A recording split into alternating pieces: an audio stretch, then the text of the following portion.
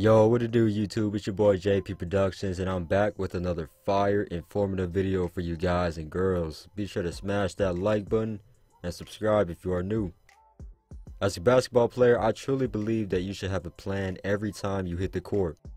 A plan to work on a move that you want to learn, a type of shot that you want to improve on, and much more.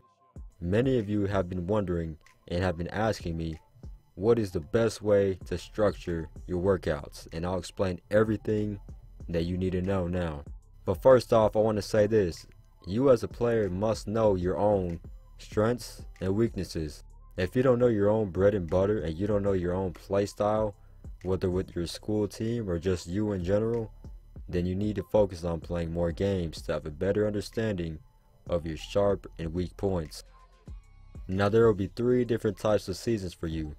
For those who play for a team: the off season, the preseason, then you'll have the regular in-game season. When it comes to the off season, that will be the best time for you to really dig down on your weaknesses and turn those into a strength. Of course, you want to focus on improving in all areas of yourself, but the off season is really for you to turn that weak point into a strong point. For preseason, this will be the best time to, of course, not only focus on all aspects of your game, but this will be the best time to really lock in on getting in game shape. So that means going to the track to run, doing plenty of suicides, playing some pickup with your team to get back into game shape.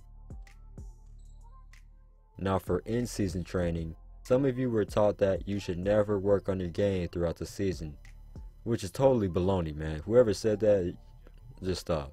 You should always work hard no matter what season, but during this season, you want to focus on everything, but don't go too hard to a point where you'll be drained after 1/4 of a game.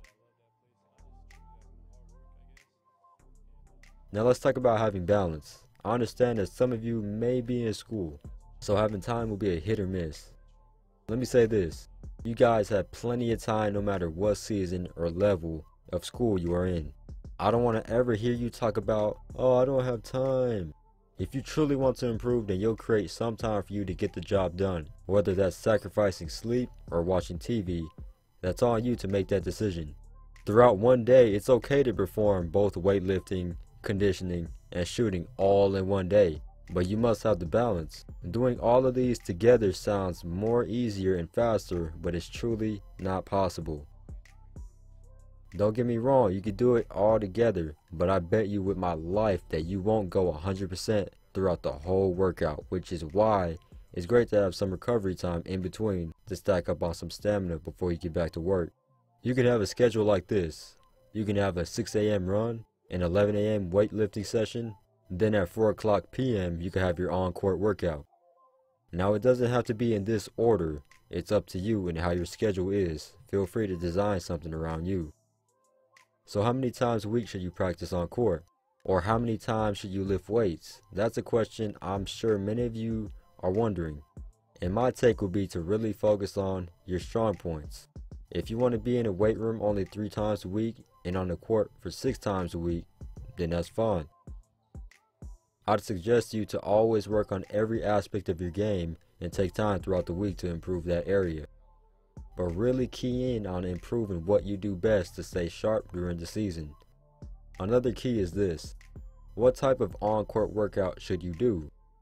Let's say we're in the off season and we have nothing but time. You're out of school, you got no job, you're just living. So you decide that you're going to be on court for 5 days a week. Should you mix up the type of workouts you do, or should they all be the same? Doing the same isn't a crime, but I suggest you having at least 1 to 2 different workouts throughout the week on court. So, 3 times a week you can work on your bread and butter, 1 time a week you can work on your weaknesses, and the last day, you can use that day to sharpen up your handles or defense or whatever you please to do. Be sure to figure out your strengths and weaknesses so you'll have more clarity on how you want to structure your workouts. I get this question asked a lot. And depending on your situation, some of you may have a rebounder and some of you might be solo. I understand having a rebounder will be more smoother versus a lone wolf, but I'll still say this, baby steps. Many of you guys want to learn this new move and say, okay, I want to learn how to do this crossover. I'm going to do 100 reps of it. Now I'm not saying this tactic is wrong, but I suggest you really starting off small so we go for a number like 15 or 20. Start small with your reps at first, then as you begin to improve, you can increase the amount of reps. Once you begin to knock it down in your sleep, it is then time to find another challenge. Now that I've gotten all this out the way, let's move on to how to create your blueprint. But before we dive into that, you need to grab a piece of paper and write down all of your strengths and weaknesses. After you've written that down, I want you to write down your top 3 go-to shots.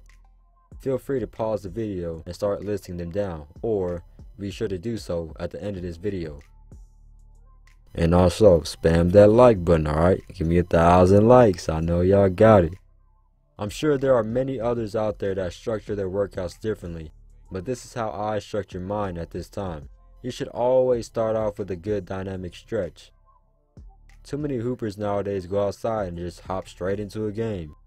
You may be young and you could do that now, but as you begin to grow older, you will start to realize that you need it, because if you don't, you will end up injuring yourself. There's a reason why the top hoopers stretch every single day, every pregame before their game. After a stretch, I like to dive into some ball handling. I like to start off with some stationary drills. Once I perform a few dribbles in a stationary position, I suggest to start dribbling off the move. By doing this, you allow yourself to get the blood flowing through your arms, so once you begin to start your workout, you'll be ready to go. Here's something that many of you guys should know. I know there are a lot of drills out there. A lot of drills you guys are like, man, there's so many drills, I don't even know what to pick. There really isn't a bad drill. Find a drill that works best for you, that you know has a purpose for your game. Find that drill, then attack it. Next, I like to start off by doing different types of finishes around the rim.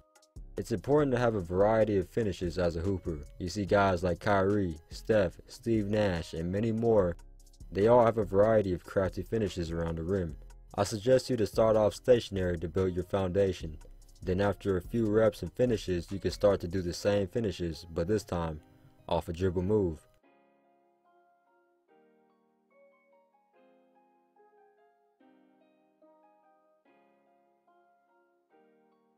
Next, we have our floaters and runners. Once again, I like to start off stationary first before getting fancy off the dribble. No matter how tall you are, the floater and runner is needed in your game. If you're a player who likes to shoot a runner off a screen, then simulate that in practice and rep it out. Or if you like to perform a spin move and into a floater, then do that. Whatever way you like to get into this shot, practice it.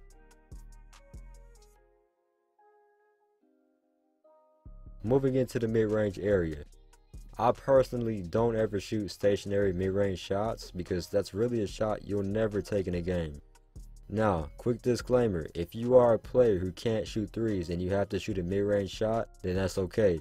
Keep building up your form and then you can go back. Some of you may want to pull up to the nail, then pull up, which is fine. Some of you may have the fadeaway in your scoring bag of tricks, and that's cool too. Pick what you do best and what you do worst, then add it to this section right here. Finally, we'll move into threes. Depending on what type of shooter you are, will determine what shots you'll practice. So if you're a known player to shoot off the catch, then for sure, work on catching and shooting the ball going all directions. If you're a player who likes to create and shoot off the dribble, then make some space during your workout to work on shooting off the dribble. Now this blueprint that I just showed you is a workout that focuses on every aspect of your scoring and really keys in on the shots that you'll take in games. You'll take, okay? You'll take. I'm talking about you. Not Bob over there, I'm talking about you. I understand building a workout for you yourself can be overwhelming, but it's something you have to sit down and really think about.